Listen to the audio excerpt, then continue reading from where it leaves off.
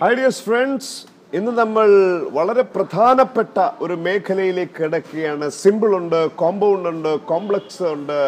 ഈ സെന്റൻസുകൾ എങ്ങനെ തിരിച്ചറിയാം? ഈ സെന്റൻസുകളെ എങ്ങനെ സിമ്പിളിൽ നിന്നും കോമ്പൗണ്ടിലേക്കും, കോമ്പൗണ്ടിൽ നിന്നും കോംപ്ലക്സിലേക്കും, കോംപ്ലക്സിൽ നിന്നും കോമ്പൗണ്ടിൽ നിന്നും സിമ്പിളിലേക്കുമൊക്കെ എങ്ങനെ മാറ്റാം എന്നുള്ള കാര്യങ്ങളിലേക്ക് നാം കിടക്കുന്ന ബേസിക് ലെസൺസിന്റെ ഒരു വീഡിയോ ആണിത്. Simple, compound, complex സെന്റൻസുകൾ. റെഡിയല്ലേ? നമുക്ക് വൺ ബൈ വൺ അത് ബേസിക് 3 തലങ്ങളിൽ നമുക്കിത് പഠിക്കാൻ പറ്റും. അപ്പം 3 വീഡിയോസ് ഇതിൻ്റെതുണ്ടാകും. ഇത് പാർട്ട് 1 റെഡിയല്ലേ? നമുക്കൊരു ഉദാഹരണത്തിലൂടെ ഒരു സെന്റൻസ് എന്ന് പറയുന്ന group of words that gives A complete meaning. അതിനാണ് നമ്മൾ സെന്റൻസ് എന്ന് പറയുന്നത്. She leaves in A village എന്ന് പറയുമ്പോൾ അവളൊരു ഗ്രാമത്തിൽ ജീവിക്കുന്നു എന്നാണ്. അപ്പോൾ എന്താണ്? പൂർണ്ണമായൊരു അർത്ഥം നൽകുന്നു. She leaves in A village. കണ്ടോ? അത് പൂർണ്ണമായി ഈ വാക്കുകളെല്ലാം കൂടിച്ചേർന്ന് വന്നപ്പോൾ ആ വാക്കുകൾക്ക് എല്ലാം കൂടി പൂർണ്ണ അർത്ഥം നൽകുന്നതുകൊണ്ട് ഇതിനെ സെന്റൻസ് എന്ന് നമ്മൾ വിളിക്കുന്നു. She leaves in A village. അപ്പോൾ വാക്കുകൾ ചേരുന്നതാണ് എന്ത്? സെന്റൻസ്. കണ്ടോ? വാക്ക്, വേർഡ്സ്, ഫ്രേസസ്, ക്ലോസസ് എന്താണ് നമുക്ക് നോക്കാം. ഉദാഹരണത്തിന് Raju leaves near my house എന്ന് പറയുമ്പോൾ രാജു ഒരു വാക്കാണ്, ലീവ്സ് എന്ന് പറയുന്ന ഒരു വാക്കാണ്, നിയർ എന്ന് പറയുന്ന ഒരു വാക്കാണ്, മൈ എന്ന് പറയുന്ന ഒരു വാക്കാണ്, ഹൗസ് എന്ന് പറയുന്ന ഒരു വാക്കാണ്. അപ്പൊ ആരാണ് പൊന്നപ്പ ഈ ഫ്രേസസ് എന്ന് പറഞ്ഞാൽ? ഇപ്പൊ ഉദാഹരണത്തിന് being tired she went to bed. ഇവിടെ ഷീ വെന്റ് ടു ബെഡിൽ എന്തുണ്ട്? സബ്ജക്റ്റ് ഷീ ഉണ്ട്. വെന്റ് എന്ന് പറയുന്നത് വെർബുണ്ട്. She went to bed. അപ്പോൾ ഷീ ഉണ്ട്, സബ്ജക്റ്റിന്റെ വെർബിന്റെ ഭാഗങ്ങളായി വരുന്ന പ്രെഡിക്കേറ്റ് ഉണ്ട്. Went to bed. Went to bed എന്ന് പറയുന്ന പ്രെഡിക്കേറ്റ് നമുക്ക് പറയാം. അപ്പൊ സബ്ജക്റ്റും പ്രെഡിക്കേറ്റും ചേർന്ന് അതിനെ നമ്മൾ ആ ഒരു സെന്റൻസ് എന്ന് നമുക്ക് പറയാം. പക്ഷെ അതൊരു സെന്റൻസിന്റെ ഭാഗമാകുമ്പോൾ അത് ക്ലോസ് ആണ്. പക്ഷെ ബീയിങ് ടയേർഡിൽ ആരില്ല? സബ്ജക്റ്റും പ്രെഡിക്കേറ്റും ഇല്ല. അടുത്തൊന്ന് നോക്കി. Being tired she went to bed. Having done her homework she went to bed. ഇവിടെ ഹാവിങ് ഡൺ ഹെർ ഹോംവർക്ക് എന്ന് പറയുന്നതിൽ സബ്ജക്റ്റും പ്രെഡിക്കേറ്റും ഇല്ല. പ്രവൃത്തി ചെയ്ത ആളെ കാണിക്കുന്നില്ല. ഷീ വെന്റ് ടു ബെഡിലാണ് പ്രവൃത്തി ചെയ്ത ആളും പ്രവൃത്തിയും വരുന്നത്. ഷീ ഉണ്ട്, വെന്റ് ഉണ്ട്, അല്ലേ? അപ്പൊ സ്വാഭാവികമായിട്ടും ആദ്യത്തെ ഈ ഭാഗം ഹാവിങ് ഡൺ ഹെർ ഹോംവർക്ക് എന്നുള്ള സബ്ജക്റ്റും പ്രെഡിക്കേറ്റും ഇല്ലാത്തത് കൊണ്ട് അതിന് നമ്മൾ വിളിക്കുന്ന പേരാണ് ഫ്രേസസ്. ആ പ്രവൃത്തി ചെയ്യുന്ന ആളില്ല, പ്രവൃത്തിയെ കാണിക്കുന്ന പദങ്ങളില്ല, അതുകൊണ്ട് അതെന്താണ്? ഫ്രേസ് ആണ്. ഷീ വെന്റ് ടു ബെഡോ ക്ലോസ് ആണ്. അപ്പൊ ഒരു സെന്റൻസിലെ സബ്ജക്റ്റും വെർബും ഉള്ള ഭാഗത്ത് നമുക്ക് എന്ത് വിളിക്കാം? ക്ലോസ് എന്ന് പറയാം. അപ്പൊ ക്ലോസസ് എന്താണ്? നോക്കൂ. If you work hard you will pass. If you work hard you will pass. അപ്പൊ നമുക്ക് ഇഫ് യു വർക്ക് ഹാർഡ് എന്ന് പറയുന്നത് ഒരു സെന്റൻസിന്റെ ഒരു ഭാഗമാണ്. അതില് യു ഉണ്ട്, വർക്ക് ഉണ്ട്, സബ്ജക്റ്റ് ഉണ്ട്, വെർബ് ഉണ്ട്. അതുകൊണ്ട് തീർച്ചയായിട്ടും അതൊരു ക്ലോസ് ആണ്. യു വിൽ പാസ് എന്ന് പറയുന്നതിൽ സബ്ജക്റ്റ് ഉണ്ട്, വെർബ് ഉണ്ട്. വിൽ പാസ് എന്ന് പറയുന്ന വെർബുമുണ്ട്. അപ്പൊ തീർച്ചയായിട്ടും അത് ഒരു സെന്റൻസിന്റെ ഭാഗമാണ്. അങ്ങനെ 2 ഭാഗങ്ങൾ ഇവിടെ വന്നിട്ടുണ്ട്. അതിനെ ഒന്ന് ഭാഗിച്ച് ഈ ഭാഗങ്ങൾ ഏതാണെന്ന് പഠിക്കാൻ ശ്രമിച്ചാൽ നമുക്ക് മനസ്സിലാകും. ഇഫ് യു വർക്ക് ഹാർഡ് എന്ന് പറയുന്നത് സ്വന്തമായി നിൽക്കാൻ പറ്റില്ല. നീ നല്ലവണ്ണം അല്ലെങ്കിൽ കഠിനമായി യത്നിക്കുമെങ്കിൽ, ജോലി ചെയ്യുമെങ്കിൽ, നീ കഠിനമായി പ്രയത്നിക്കുമെങ്കിൽ പൂർണ്ണമല്ല. അങ്ങനെ പൂർണ്ണമല്ലാതെ വരുമ്പോൾ അത് മറ്റൊരു ക്ലോസിനെ ചാരി നിൽക്കുന്നതാണ്. യു വിൽ പാസ്, അത് പൂർണ്ണമാണ്. നീ ജയിക്കും, അത് പൂർണ്ണമാണ്. അപ്പൊ അങ്ങനെ നീ ജയിക്കുമെന്ന് പറയുന്ന മെയിൻ ക്ലോസ് അല്ലെങ്കിൽ പ്രിൻസിപ്പൽ ക്ലോസിനെ ചാരി നിൽക്കുന്ന, അതിനെ ആശ്രയിച്ച് നിൽക്കുന്ന കള്ളപ്പനാണ് ഇഫ് യു വർക്ക് ഹാർഡ്. അതിന് നമ്മൾ വിളിക്കുന്ന പേരാണ് സബോർഡിനേറ്റ് ക്ലോസ്. അപ്പൊ 2 തരം ക്ലോസുകളുണ്ട്. ഒന്ന് മെയിൻ ക്ലോസ് അല്ലെങ്കിൽ പ്രിൻസിപ്പൽ ക്ലോസ്.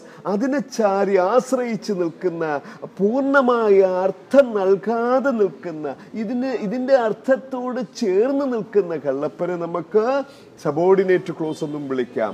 അതുകൊണ്ടാണ് if you work hard you will പാസിൽ 2 ഭാഗങ്ങളുണ്ടെന്ന് നമ്മൾ പറയും. ആ 2 ഭാഗങ്ങൾ എന്ന് പറയുന്ന 2 ക്ലോസുകളാണ് നമ്മൾ പറഞ്ഞു. കാരണം എന്ന് പറയുന്നത് ഈ 2 ഭാഗങ്ങളിലും സബ്ജക്റ്റും വെർബും ഉണ്ട്. പക്ഷേ ഇത് രണ്ടും 2 ക്ലോസുകളാണ്. കാരണം എന്താണ്? കാരണം ഇവ ഒരെണ്ണം വേറൊരാളെ ആശ്രയിച്ചു നിൽക്കുന്നു. If you work hard you will പാസിനെ ആശ്രയിച്ചു നിൽക്കുന്നു. യു വിൽ പാസ് സ്വന്തമായി നിൽക്കുന്നു. അതുകൊണ്ട് you will pass main ക്ലോസും if you work hard subordinate ക്ലോസുമാണ്. ഇനി ഒരു കാര്യം കൂടി നമുക്ക് പഠിക്കാം. ഇതിനെയൊക്കെ നിലനിർത്താൻ കൂട്ടി യോജിപ്പിക്കാൻ ഈ മെയിൻ ക്ലോസിനെയും സബോർഡിനേറ്റ് ക്ലോസിനെയും യോജിപ്പിക്കുന്ന ഘടകങ്ങളെ കൺജങ്ഷൻ എന്ന് നമുക്ക് വിളിക്കാം, അല്ലെങ്കിൽ ലിങ്കിങ് വേർഡുകൾ എന്ന് വിളിക്കാം. If, when, while, and, yet, that, how, wear, when, whenever, neither, nor, either, or, as well as, so, nor, otherwise, but, still, etc. ഇതിനെയൊക്കെ നമുക്ക് എന്ത് വിളിക്കാം? ഇതിനെയൊക്കെ നമുക്ക് കൺജങ്ഷനുകൾ എന്ന് വിളിക്കാം. അപ്പോ ആ കൺജങ്ഷനുകൾ കൊണ്ടാണ് ഇവയെ യോജിപ്പിക്കുന്നത്. സബോർഡിനേറ്റ് ക്ലോസും അല്ലെങ്കിൽ മെയിൻ ക്ലോസും യോജിപ്പിച്ചൊരു സെന്റൻസിൽ നിർത്തുന്ന കള്ളപ്പന്മാരാണ് ഇവര്. ഇവരെയൊക്കെ കുറിച്ച് നമുക്ക് ആധികാരികമായി പഠിക്കേണ്ടതുണ്ട് കേട്ടോ. ഇനി നമുക്കൊരു കാര്യത്തിലേക്ക് കിടക്കാം. സിമ്പിൾ കോമ്പൗണ്ട് കോംപ്ലക്സ് സെന്റൻസിലെ സിമ്പിൾ എന്ന് പറയുന്ന ഏറ്റവും ചെറിയ അനിയനെ കുറിച്ച് നമുക്ക് കുറച്ച് കാര്യങ്ങളൊന്ന് പഠിക്കാം. ഈ സിമ്പിൾ അനിയൻ മഹാസിമ്പിളാണ്. ആ അനിയനിൽ സത്യത്തില് ഒരു സബ്ജക്റ്റ് ഒരു പ്രെഡിക്കേറ്റുവേ ഉള്ളൂ. It contains only one close. ഒരു ക്ലോസേ ഉള്ളൂ അനിയൻ കുഞ്ഞില്. സിമ്പിൾ കുഞ്ഞില് സബ്ജക്റ്റ് ആൻഡ് പ്രെഡിക്കേറ്റ് എന്ന് നമുക്ക് പറയാം അല്ലേ? The young boys are singing A prayer song in the assembly hall. കേൾക്കാൻ നേരത്ത് വലിയ നീണ്ടു നിവർന്നങ്ങ് കിടക്കുന്നു. പക്ഷേ എന്താണ് ദി യങ് ബോയ്സ്, അതാണ് സബ്ജക്റ്റ്. കണ്ടോ? അവർ ചെയ്യുന്ന പ്രവൃത്തിയാണ്. R singing A prayer song in the assembly hall. അത് പ്രെഡിക്കേറ്റ് എന്ന് പറയും. അതില് R singing A prayer song in the assembly ഹാളിൽ എവിടെയും വേറൊരു സബ്ജക്റ്റ് പ്രവൃത്തി ചെയ്യുന്ന ആള് കടന്നുകൂടിയിട്ടില്ല. അതുകൊണ്ടത് ആർ സിംഗിങ് എന്ന് പറയുന്ന വെർബിന്റെ ഭാഗവുമായി ചേർന്ന് വരുന്ന ഭാഗമാകയാൽ ആ സെന്റൻസിലെ പ്രെഡിക്കേറ്റ് എന്ന് പറയുന്ന കള്ളപ്പന്മാരാണ് അവരെല്ലാവരും. അപ്പോൾ ഒരു സബ്ജക്റ്റും ഒരു പ്രെഡിക്കേറ്റും ചേർന്നാൽ ഒരു ക്ലോസായി, അത് പൂർണ്ണമായ അർത്ഥം നൽകിയാൽ അതൊരു മെയിൻ ക്ലോസായി. അപ്പോൾ സിമ്പിൾ എന്ന് പറയുന്ന കുഞ്ഞനുജനിൽ ആരേ ഉള്ളൂ? Only one close. അത് മെയിൻ ക്ലോസ് തന്നെയാകും. അപ്പോൾ സിമ്പിൾ ആരാണെന്ന് മനസ്സിലായോ? ഒരു സബ്ജക്റ്റ് ഒരു പ്രെഡിക്കേറ്റുമുള്ള സെന്റൻസിനെ നമ്മൾ വിളിക്കുന്ന പേരാണ് സിമ്പിൾ സെന്റൻസ്. അപ്പൊ അതിന്റെ ഒരു ചെറിയ ഉദാഹരണം, PSCക്ക് വരുന്ന ഉദാഹരണങ്ങൾ ചോദ്യങ്ങളിലൂടെ ഒന്ന് കടന്ന് നമുക്ക് നോക്കാം. ക്വസ്റ്റ്യൻസ് റെഡി അല്ലേ? ഇതാ നോക്കൂ. ഒന്നാമത്തെ ചോദ്യം, change the sentence into A simple one. ഈ സെന്റൻസിനെ ഒരു സിമ്പിൾ വൺ ആക്കണം. He so A snake and flood. അവിടെ ഹി എന്ന് പറയുന്ന സബ്ജക്റ്റ് ചെയ്തൊരു പ്രവൃത്തിയാണ്. സോ, കണ്ടു. എന്തിന്? ഒരു പാമ്പിനെ കണ്ടിട്ട് അവൻ എന്ത് ചെയ്തു? അവൻ ഓടി പാഞ്ഞു. ഫ്ലീയുടെ രണ്ടാമത്തെ രൂപം ഫ്ലഡ്. അപ്പോ ഒരു മെയിൻ ക്ലോസ് ഇവിടെ ഉണ്ട്, ഹി സോ എ സ്നേക്ക്. അടുത്തൊരു മെയിൻ ക്ലോസും ഉണ്ട്, ഹി ഫ്ലഡ്. അപ്പൊ അത് കോമ്പൗണ്ട് എന്ന് പറയും. അത് നമുക്ക് പിന്നീട് പഠിക്കാം, അടുത്ത വീഡിയോയിൽ നമ്മളത് പഠിക്കും. പക്ഷെ ഇതിനെ ഒന്നാക്കണമെങ്കിൽ നമുക്ക് എന്ത് ചെയ്യാൻ പാടില്ല?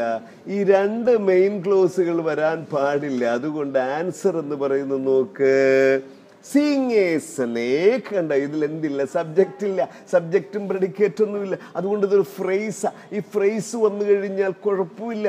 അതൊരു സിമ്പിൾ സെന്റൻസില് അത് കുഴപ്പമില്ല, ഇതൊരു ഫ്രേസാണ്. അതുകൊണ്ട് ഇതിനെ പ്രെഡിക്കേറ്റിന്റെ ഭാഗമായി തന്നെ സ്വീകരിക്കാൻ പറ്റും. ഹി ഫ്ലഡ് സീയിങ് എ സ്നേക്കും ശരിയാണ്. Seeing A snake, he flood. പാമ്പിനെ കണ്ടുടനെ അവൻ ഓടിക്കളഞ്ഞു. അങ്ങനെ പറയാം. സിമ്പിൾ സെന്റൻസ് എന്ന് നമുക്ക് പറയാം. വേറൊരു ചോദ്യം കൂടി നോക്കാം. റെഡി അല്ലേ? ദാ നോക്കൂ. Change the sentence into A simple one. He took A torch and went to the garden. He took A torch, അതും കോമ്പൗണ്ട് ആണ്. അവൻ ഒരു ടോർച്ച് എടുത്തു.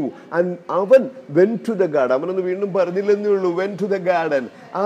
അവൻ ഗാർഡനിലേക്ക് പോയി. ഇത് രണ്ടും പൂർണ്ണമാണ്. ഇത് രണ്ടും പ്രിൻസിപ്പൽ ക്ലോസുകളാണ്. ഇവ രണ്ടും main ക്ലോസുകളാണ്. He took A torch, main clause. He went to the garden, main clause. പക്ഷെ അതിനെ ഒന്നാക്കിയിരിക്കാൻ നേരത്തെ ഹി വീണ്ടും ആവർത്തിച്ചില്ലെന്നേ ഉള്ളൂ. അതുകൊണ്ട് അതിനെ കോമ്പൗണ്ട് എന്ന് പറയും. ഇതിനെ സിമ്പിൾ ആക്കണമെങ്കിൽ നമുക്ക് ഒരാറ്റ ക്ലോസിലാക്കണം. എന്താ നോക്കൂ.